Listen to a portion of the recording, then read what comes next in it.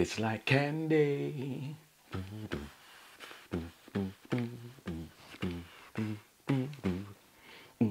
Clean your glasses. Yeah.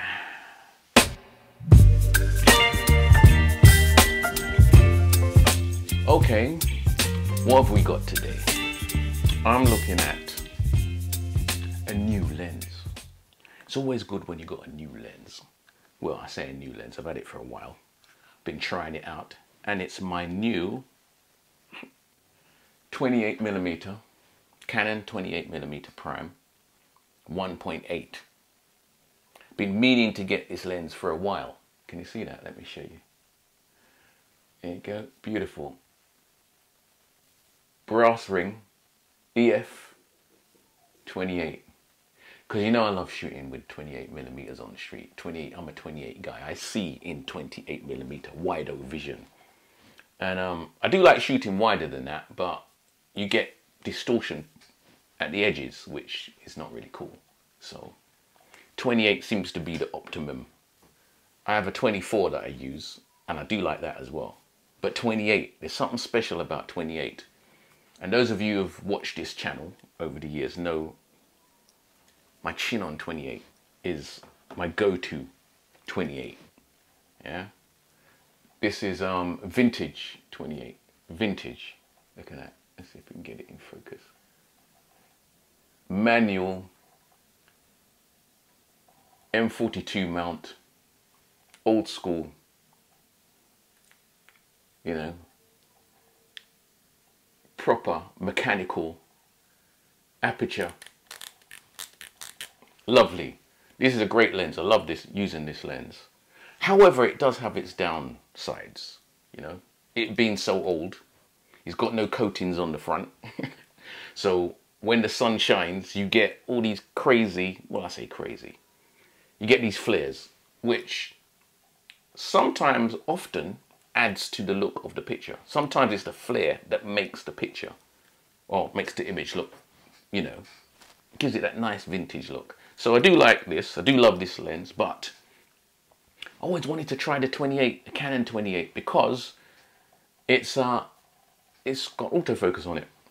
A little autofocus switch there, you know, so sometimes when you're on the street and you're shooting, you're doing it, and something happens really fast, somebody jumps up in front of your lens and strikes a pose.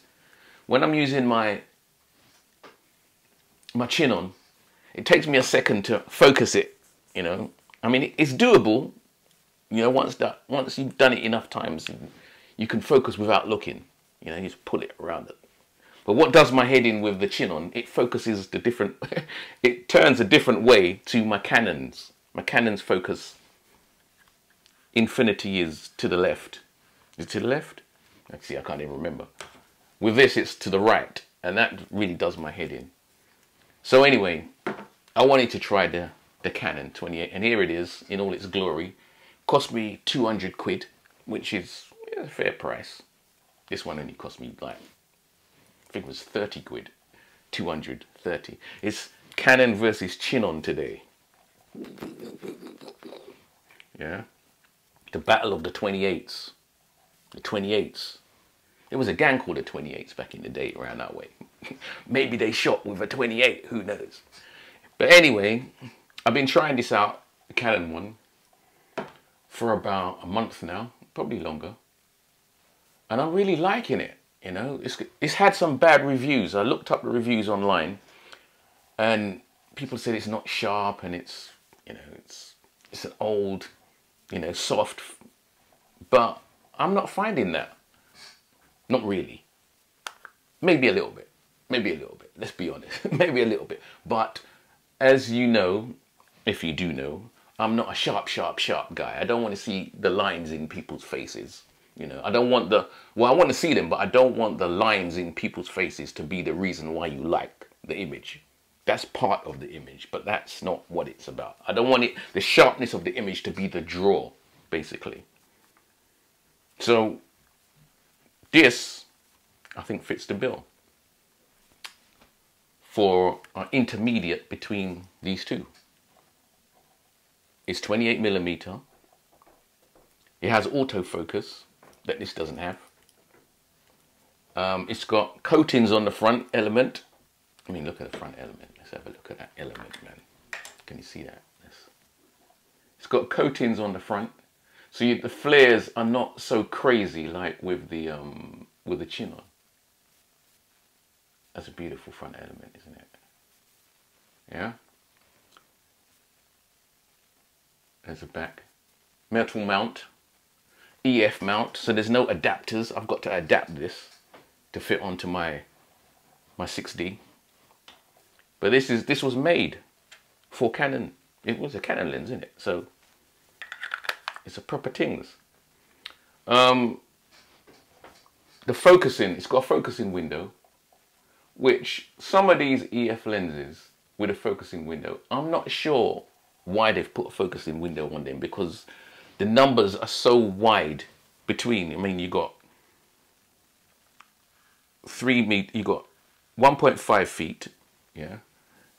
Then it's 3 feet, then it's 10 feet. And I like to shoot 7 feet, which is kind of awkward. You got to set it in between, but I've worked out a little hack of how to get 7 feet. On the focusing window at the bottom where the F numbers are, if I, instead of lining up the focusing line, which is in the middle, instead of lining it up, the number up on that, I'm actually lining it up on the F8 to the right of that. So if I put 3 meters, 10 feet, if I line that up on the F8, hope you can see that, then the actual focusing mark is right on 7 feet or thereabouts.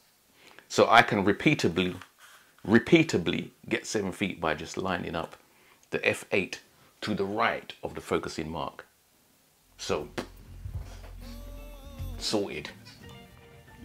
Just to let you know, issue 16 of Waitng2Xhair, which is my House of Aisha zine, my photo zine, has landed. April edition, issue 16, you know, 16, we're going on. And it is a 60-pager photo zine, beautiful colors, beautiful images of the streets of Brixton, Boogie Down Brixton, where we dwell, yeah. The place where we dwell. And it's basically a little slice of a book that I'm working on. I've been working on since 2013. And this is a little slice of it. So hopefully the book will be out 2024, hopefully. So in the meantime, in between time, you can get a copy of my zine if you so choose. Check the link below. I give you a little flick shot. Little flick through. Little flick through. There we go. Hard to do it this way. There you go. Yeah.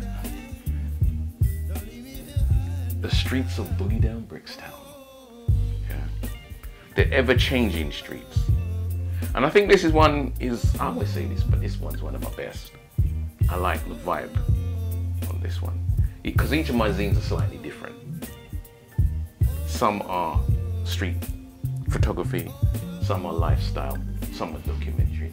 Different ones. So anyway, if you've been collecting them, it's out. Limited edition. Click the link below. Get your zine. So anyway, it's a nice little lens. They're about the same. I would say the Canon one's slightly lighter because this is made of toughened plastic.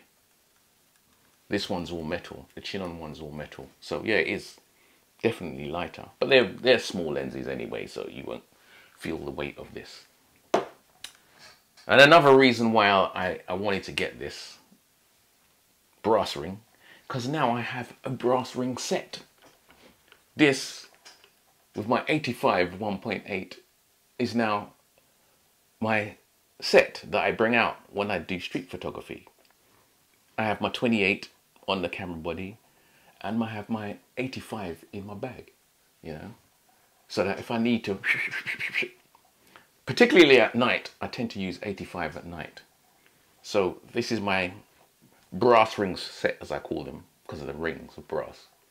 Yeah, they're not L lenses, they're not red rings, they're brass rings. This is my brass ring set, and being an Asper, I like to line things up. So it always did my head in when I had my brass rings with my Chinon, because I've got my Chinon set as well. Of course, look, I've got my lovely Chinon set. So on overcast days, I can bring up my Chinon set. And on sunny days, I can bring out my brass ring set. Another reason why I like the Canon 28 is because, well, obviously it was made for Canon, but on sunny days, when I'm shooting f/16, you know, you shut down the aperture to f/16. Because this was made for the Canons. When you look through the viewfinder, it only closes down the shutter to f/16, the aperture to f/16 when you press the shutter. So you can look through the viewfinder and it's clear, you can see.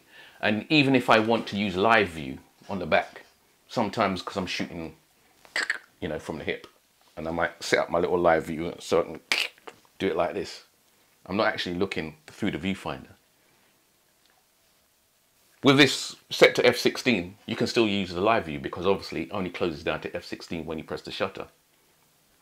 With the Chinon now, on sunny days, when you close this down to f/16, the live view is dark because it doesn't open and close down. It's always closed down because this wasn't made for Canon. This is modified for Canon. It's a manual lens.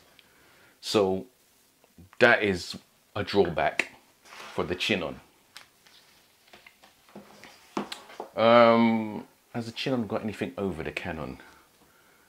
Yes, the Chinon. What brings the Chinon over the Canon, of course, is that focus range.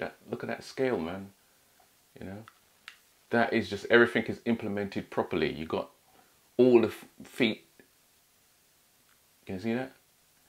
There's no skimping when it comes to the measurement scale, although it focuses back to front, which is kind of annoying. And the F numbers, you just click them on the barrel, which is always handy. It is kind of awkward changing F numbers with the rear dial, which is what you have to do with the Canon. I know you can switch it to the front dial. I've been thinking about doing that, actually, switching, because you can switch those two around so that this can be the aperture, and the back wheel can be the shutter speed. So I might do that, but then again, that's going to throw my muscle memory out for when I use my Canons for other things. So I don't know. So there's pros and cons for both. Both are very good. Colors on both of them are very, very good. I love the colors on the Chinon. The Canon, the EF lens, the colors are nice, but when you shoot black and white with this seems to love black and white. It seems to love mono. Really, everything seems to look really good in mono. So now I've got a bit of, you know, variety in my 28s, and I choose them as is. So I just thought I'd come and show you today, latest acquisition, the 28mm Canon 28mm. It's a thumbs up. Definitely go for this lens if you shoot 28. You know, some people don't shoot wide vision. You know, you might be a 35 guy or you might be a 50 guy. Yeah, I'm still trying to get into 50mm on the street, and it's really tough for me. 35 I can just about handle because I'm a wide vision. So anyway, I'm going to show you some images. I'm going to fling up some images because that's what we do, and show you how we've been rolling with my Canon 28mm. Zoom, zoom, zoom. Proper things.